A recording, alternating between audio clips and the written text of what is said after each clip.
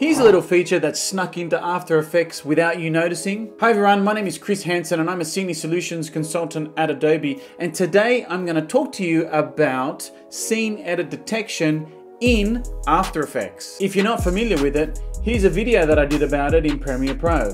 So let's jump in and take a look at how it works. Right, so here I am inside of After Effects. As you can see here, I've got some footage in my timeline. Now, it's a video that's already been edited, as you can see here.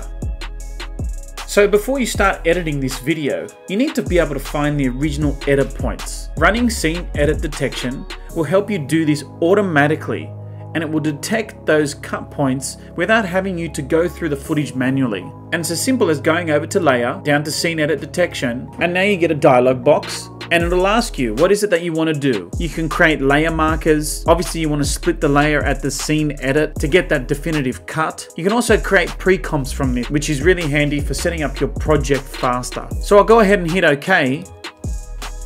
And Adobe Sensei will analyze this clip and simply place the cuts in there for us, pre-comping everything. You see how fast that was? And now I can go over to my bin here under scene edit detection. There's the video, and there are all the pre-comps. At any time, I can click on one of those pre-comps and see the cut itself. This will now allow you to set up any other videos that you need to create from here. And that's it. Forget manually slicing videos that have already been edited. Just run this feature and have artificial intelligence do it for you.